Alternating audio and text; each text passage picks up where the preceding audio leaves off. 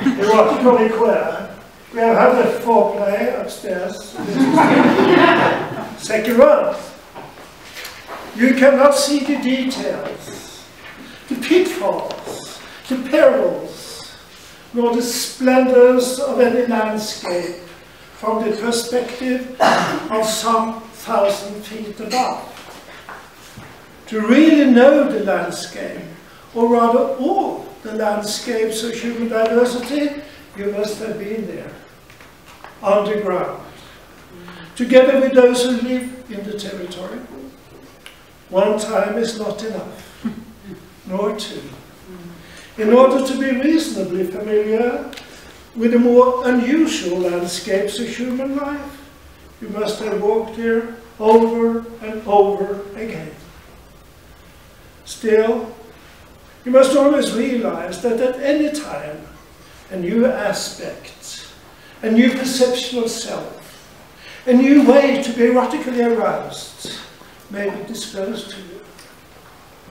Disclosure of those which is unusual, especially when it concerns sex and gender, takes a deeper and more trustful alliance than anything we may encounter as fellow human beings, and in this context, as therapists.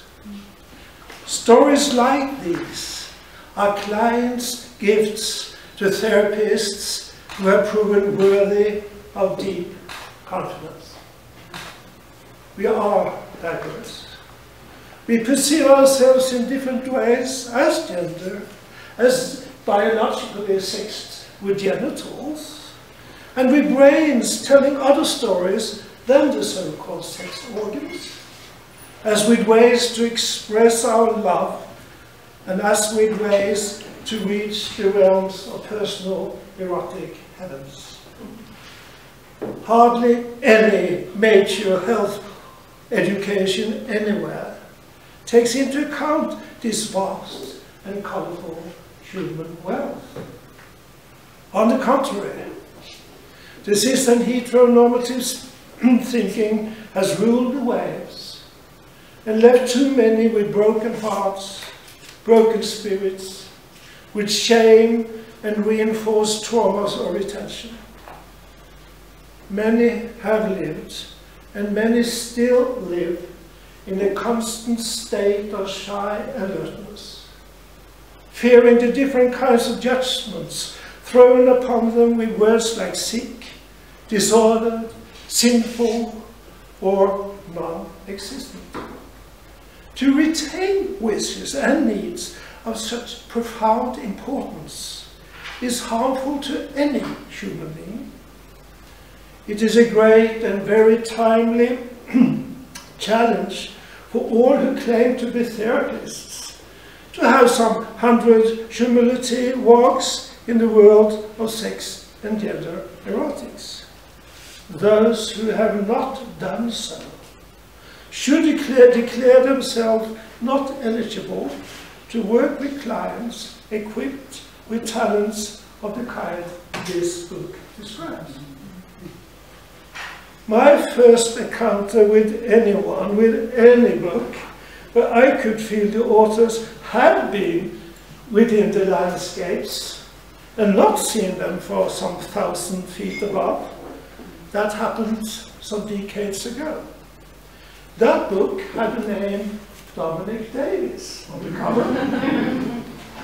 It was a joyful relief. There was someone out there who did not see human diversities as rarities, who offered me not only knowledge, but also compassion. This book, Pink Therapy, the first one in the series, was for me the first book I read with insights from an outside that I myself belonged to. It was a profound and healing process, hence the names linked to that book has been in my treasure chest ever since. And here they are again. This is the minefield.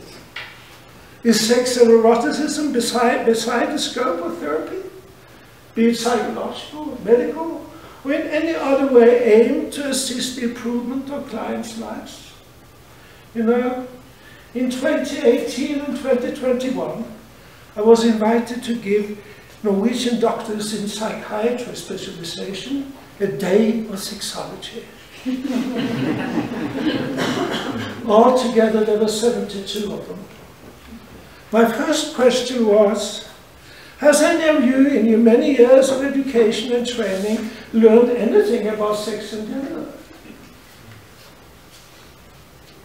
One had had a 2 hours lecture. The rest, nothing. So my next question was, do any of you believe that sex and gender is of significance to mental health? They all love it. And I exclaimed, isn't it strange? This is, I fear, the state of therapeutic competence in this field in most corners of the globe. At places, it is much worse. Condemning fellow human beings to death or oblivion. Only in some sacred spots it is better. Such a spot is in your hands right now. It is my thorough belief that this book will improve the knowledge and, in consequence, the lives of many, including your own.